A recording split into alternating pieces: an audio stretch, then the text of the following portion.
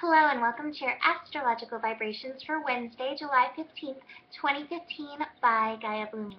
I am Mimi, and our energy mantra for today is I feel the alignment of my heart and mind. I ground in and I fly. And this is perfect for New Moon Day. We have a New Moon in Cancer Day. We know New Moon is always a time of planting seeds, setting intentions, putting out there what you want to co-create with spirit, what you want to come in and manifest in your life, that too. And we have a really interesting day. So let's start with that new moon. The new moon is happening at 6:24 p.m. So we're moving through the whole day before we reach the peak of the new moon. And the new moon is a time when the sun and the moon are in alignment. And so this is actually happening at 23 degrees. And so 23 is a 5. So it actually is really beautiful. And 5 is Mercury. So that brings in the mind element, which I do think is very important in, getting, understanding what's going on with your mind in accordance with your feelings, because your mind can really affect your feelings, impact your feelings. And, sun and moon, also Mercury and Mars, all in Cancer, are lighting up our feelings. They're bringing up all of the emotions that, go on under the surface, all the watery energy. So we have all that energy going on. And I like to read the Sabian symbol because I think they're really cool.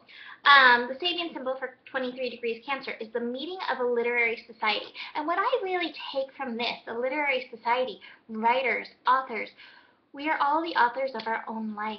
With our imagination, with our feelings, with our thoughts, we are creating the path that we're walking. So what are you creating? What story are you writing with your being right now? Are you grounding in and flying, grinding in, that too? Or are you kind of like dog pedaling, like, oh my God? So be conscious of what you're creating. And don't get down on yourself if you're not a fan of what it is. That can always shift. Abraham, who I love, always says, the contrast is important for creating what you do want. Sometimes you have to, not always, but sometimes you have to experience what you don't want to better understand that you do want. So, that being said, for the new moon, we have other intense energy going on today. Pluto is all up in our business, and I think it's so cool that Pluto's like, hello, here I am, transformation time, because right now pictures are being brought in of Pluto's surface for the first time. And what I love is there's a picture of Pluto, and it has a big white heart on it. Pluto has a hard reputation in astrology, but I really love Pluto. I believe that Pluto shows us the polarity of the highest highs and lowest lows, the lightest light and the darkest dark. And we all have that energy and creation power within us with Pluto. And so that power is interacting with all the energy in Cancer today. We're going to have the moon opposite Pluto. Then we're going to have Mars and Mercury conjunct each other in Cancer opposite Pluto. And the conjunction, I love the Sabian symbol. The conjunction of Mercury and Mars is a very old man facing a vast dark space to the northeast. And what they say about this is he's facing the void. He's facing, this thing they're calling this dark space. But what they say actually in the Sabian symbol book, in, processing this phrase, he faces the great void, that apparent darkness, which is an intense light invisible to our senses. In every darkness, there is the light. We have to find the light, finding the silver lining, the gold on the ceiling, the feel-good place in anything. And it is possible. And so Pluto is showing us this, and it's putting into our life. And, sometimes this comes with upheaval.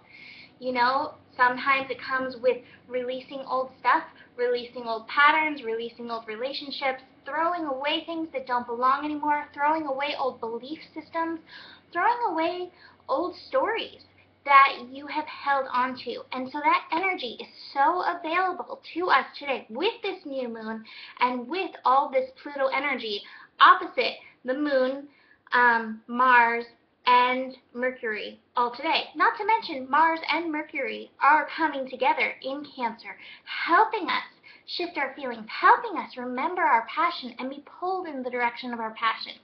So the other things that are happening besides all this too, Mercury will be at 13 degrees, evolution degree throughout the day, so up until it reaches 14 degrees a little bit later in the day.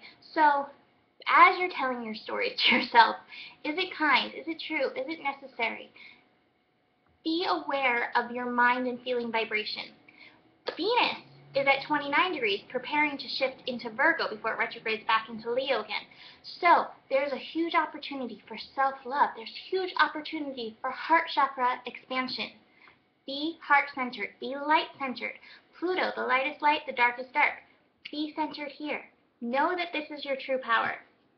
And the cards for today, clinging to the past. It's time to let those past go. It's time to let those stories go.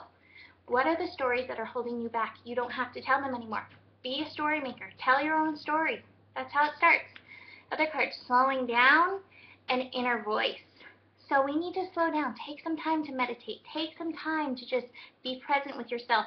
This is a turtle. He carries his home on the back. That's so Cancer. Be at home in your skin. Be at home in yourself for this new moon. Maybe make that part of your intentions. And then inner voice. Trust yourself. Trust your higher self. Trust the energy that's coming through. And you reach here, the dream. Your dreams can come true. The dreams of your stories can come true. But you have to take these steps. Cling to the past. Throw it away. Let it go. That was so dramatic. Slowing down. Take it down a notch. Tune in. Follow your dreams. That is it. Happy new moon. I will see you tomorrow. Namaste.